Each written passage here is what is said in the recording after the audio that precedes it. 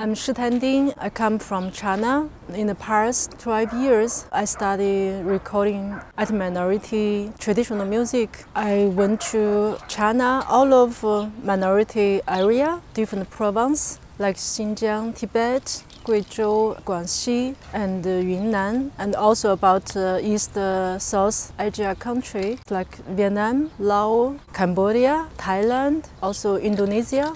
In the past 12 years, yes, I'm recording a lot. I also make one small label to publish all my recording music. This very simple music, like hands make. Also, some music publishing house publishing some my minorities music in different countries, in France, in Germany, in Portugal, and England. Right now, I still want recording more different countries' minorities music. For example, my plan will go to the Black Sea, go around Black Sea, have 6 countries. For me, it's really excited since. I'm born from Xinjiang, west of China. In my hometown, have a lot of minority, have more than 40 different minorities. Mostly is Uyghur and also Kazakh a lot. I really like Kazakh traditional culture. In their traditional music, they always use the very old instrument called sibuzi, but it's like flute, have 3 holes. When the musician play this instrument, I get a lot of imagine. I feeling the wind always going over their area, the river, big grass, animals, and also like the local people, their faith. For them, is 4 things so important in their life: grass, animals, and family, and music. This also touch my heart. The other, I'm really like one instrument is matou qing. It's from Mongolia.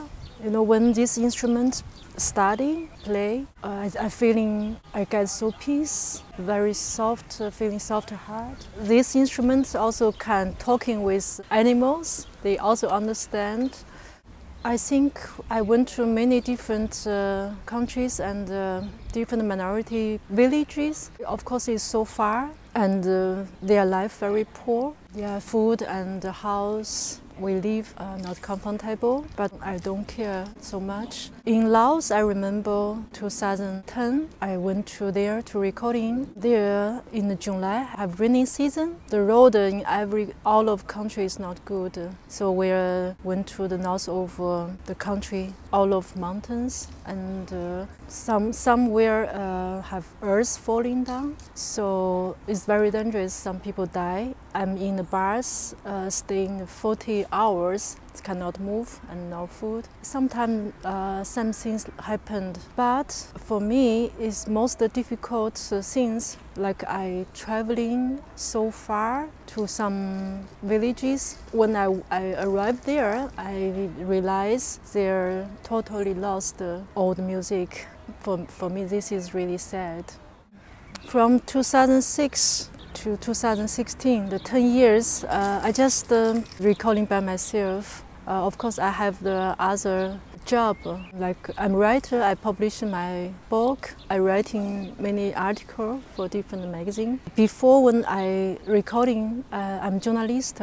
I also sometimes doing different things to make money. But all of recording, traveling, spend money all by myself. From 2006 to now, I make like 200 CDs from different countries and different minorities.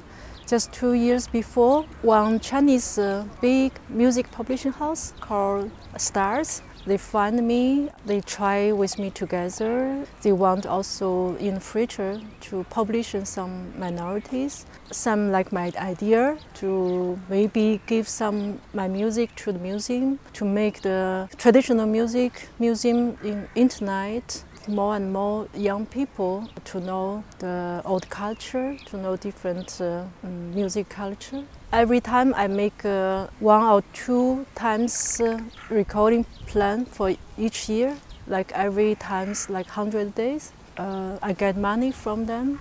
This is good, so I can spend more and more time in future. I'm not really remember, but 9 or 10 times I come to Berlin from 2014 to now. Nearly like 30% time per year I'm here.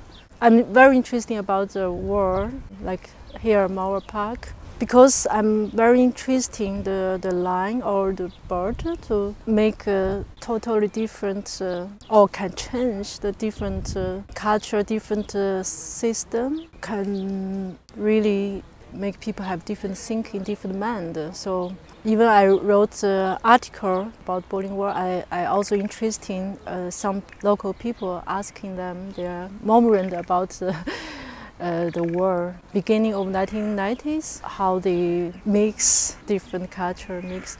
And I live here nearly here, and I saw here also right now the people from different countries, really the culture also mix. Here also every year is change in Berlin.